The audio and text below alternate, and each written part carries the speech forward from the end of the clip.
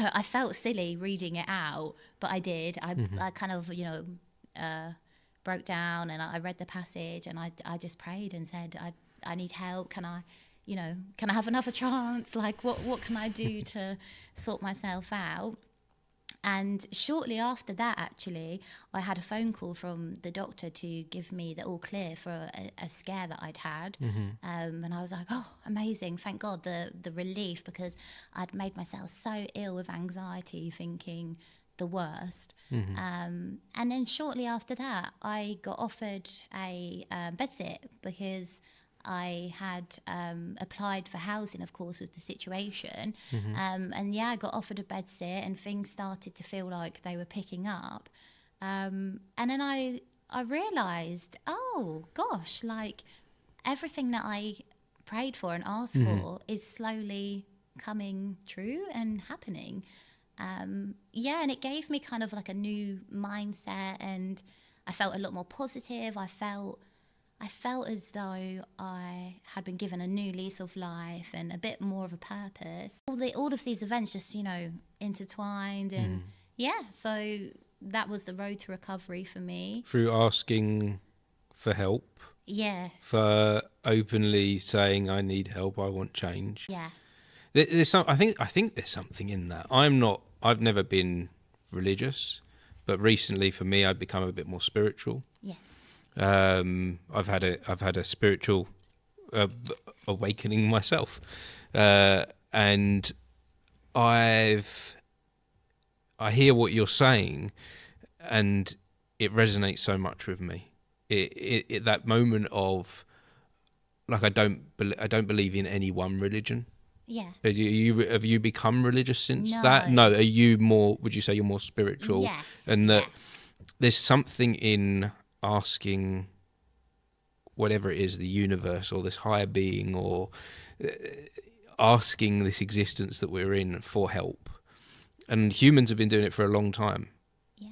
Praying in multiple different religions, and so it's something that we've done all this time throughout humanity. There's got to be something behind it.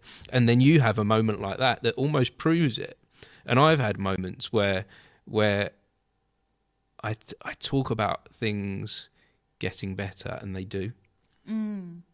Yeah. I ask the universe for things to change in a more positive way, and it does. And I don't necessarily say that to anyone else. And I ask for things to move forward in a certain direction, and it does start moving forward. Some people refer to it as the secret. Yeah. As the secret. I do believe that you can't just ask and it happens. I don't believe that there's a genie, No. that you say, oh, I want a $1 million check to arrive on my doorstep tomorrow, and it appears. But I do believe that you ask for help, and that comes.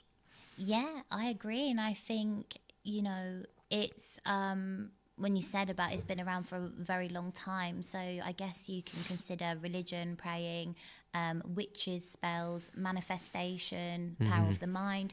No one's denying it exists, but people go about it in a different way. Yes, yeah. But it is incredibly powerful. And I think, as you just said, it's not the case of, oh, ask and you shall receive. I think you have to have a really heartfelt. Sometimes you have to hit rock bottom in life in order to be able propel to, and almost tap back tap into that. Yes. Tap into that letting go. So this takes me to, I had this moment that we touched on it earlier, 18 months ago, where I was very lost and lots of things going wrong for me. And I actually said, I just need a friend. Just need a friend right now. That's all. I'm so alone. Yeah. Like I love my family. I've got great kids, but apart from a great family. But I felt really alone, and I just went, I need a friend. And I have got friends, but they're all busy doing their own life and things. Yeah. But I need someone that can be there for me.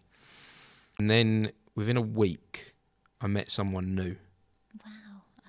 And she walked into this place, and she texted me saying, I heard that there's like something that you're doing at the theatre. Can I come in at some point and like see what you're doing at the theatre? And I was like, yeah, just pop in anytime. Yeah. And this day, she just literally popped her head in and was like, I'm looking for Martin.